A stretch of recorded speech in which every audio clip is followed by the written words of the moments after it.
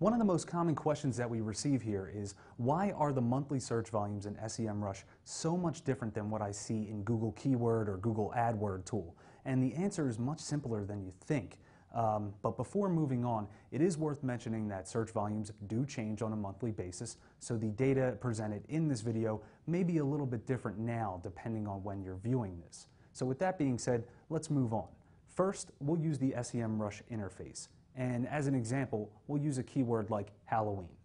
If we run that keyword through the Semrush interface, we end up at the keyword summary report, which contains the monthly search volume for the phrase Halloween. As you can see, Semrush displays a search volume of 246,000. Now, we're going to jump over to Google's interface and run the same query. Pay close attention to local monthly search volume because we're looking for search volumes relative to Google US, just like we were doing in Semrush, except when you run the keyword query through Google, you're going to arrive at a search volume of 9.1 million. So why is that?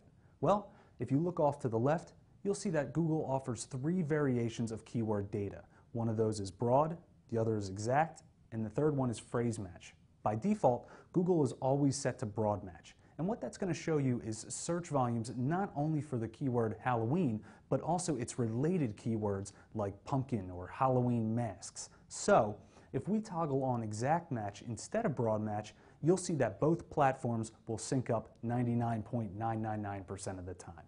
And it literally is just that easy.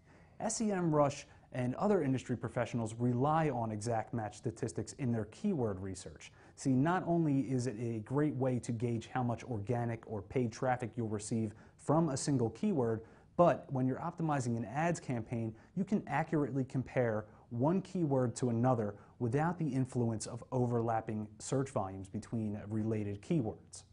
Thank you for watching, and this is another Semrush Pro tip.